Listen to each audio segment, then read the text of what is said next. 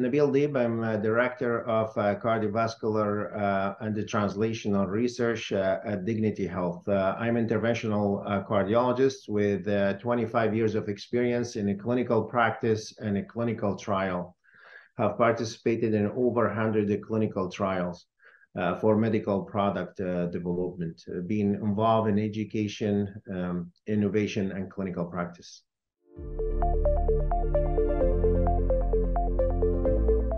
Obviously, over the years, as you see, the advancement in the science to meet the demand of the patient, and the minimal approach or minimal surgical approach is preferable by the patient.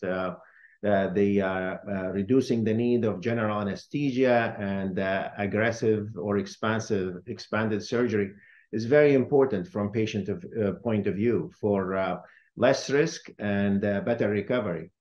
And as you see, over the last 30 years, there was major development after bypass surgery is the percutaneous approach because opening an arteries while the patient is awake and recovery very fast. Instead of 3 months recovery, it will take a few days recovery. That's very important from patient point of view.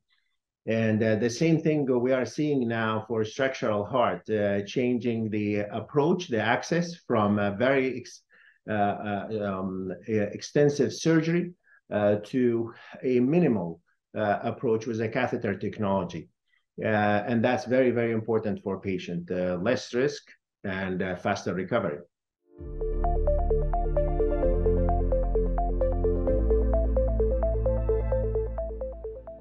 This is again a similar approach. How can we minimize the risk for patient and expedite the recovery?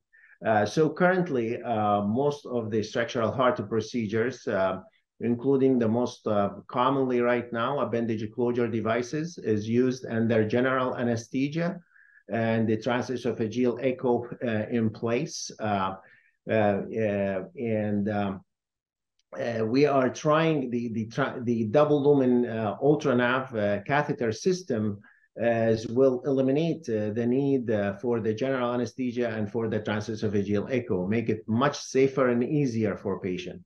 And the precise visualization that we can obtain in the catheters should reduce the most important complication in those procedures, which is mean perforating of the heart.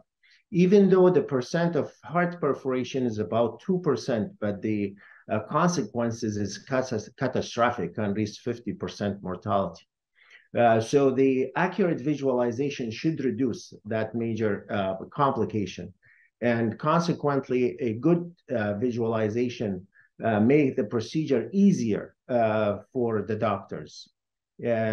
From a hospital point of view, the procedure will be cheaper. There's expected reduction in cost by 30%. So as you see, the catheter advantage has a patient of a view advantage, which is safer for patients, is easier to do. The procedure can be done while the patient is awake. From a physician point of view, is easier for the physician and less stress because it's accurate visualization always helpful. From hospital point of view, it's the procedure can be done by one doctor. You don't need to schedule, will be much easier, but also more important is the cost.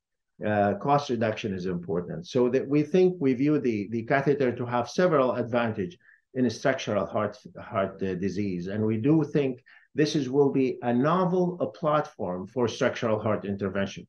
Will work for a variety of procedure, whether you are doing appendage closure device, atrial ablation, AFib ablation, which is a very common procedure we do, or a mitral valve repair or tricuspid valve repair.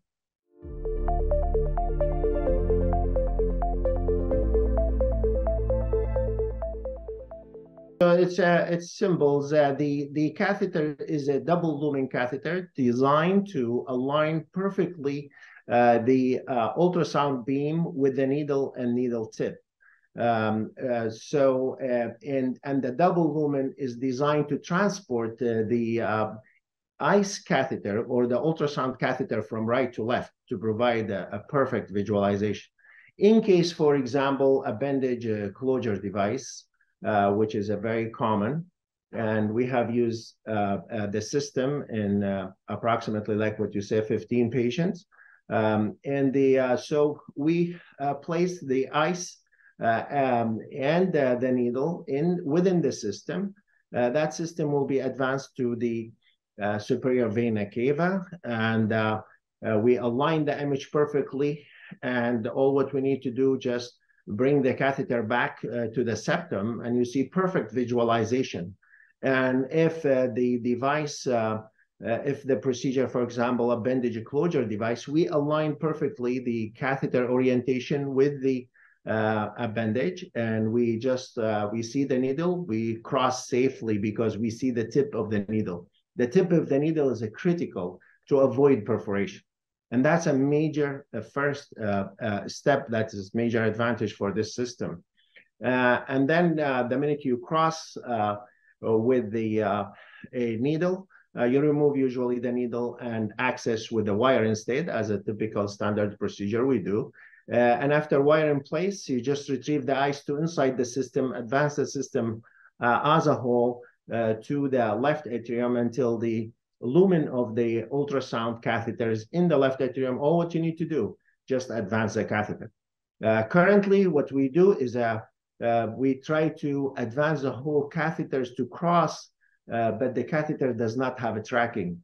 So it will require a lot of manipulations and possible trauma or injury for the myocardium. So now we make it much easier, literally 2-3 minutes procedures now to cross. And the minute you cross there, then the ice catheter can image perfectly the appendage.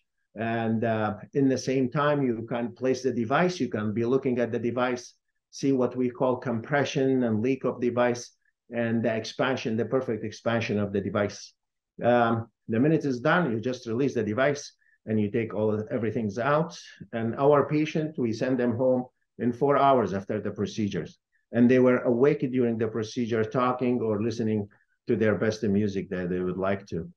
So that is the platform that we are talking about. And that's a platform could be used for a variety of structural heart procedure in the future. I think this kind of system obviously will change the way that we do structural heart procedures. Better for patients, easier for doctors, and less cost for hospital.